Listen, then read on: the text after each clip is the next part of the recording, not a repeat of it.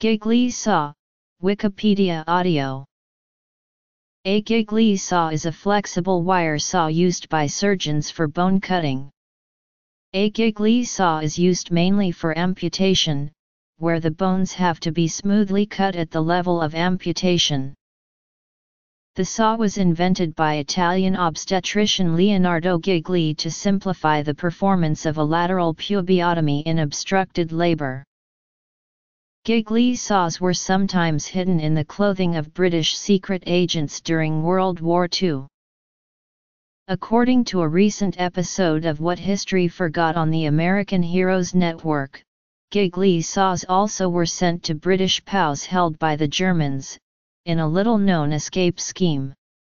A British company licensed to produce London versions of the board game Monopoly by Parker Brothers, the manufacturer, worked closely with military intelligence to hide saws and other tools, money, and maps inside the double-thick boards.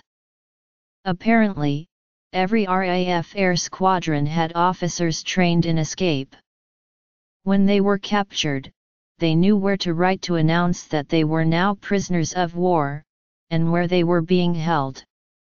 In return, these officers would be sent one of the special Monopoly games, via the International Red Cross care package.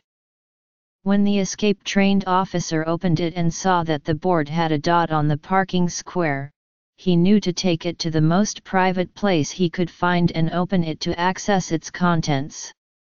Should the officer and the others he chose to escape with him be successful, neither they, nor other POWs he may have passed the tools on to knew where the saw, file, money and maps came from.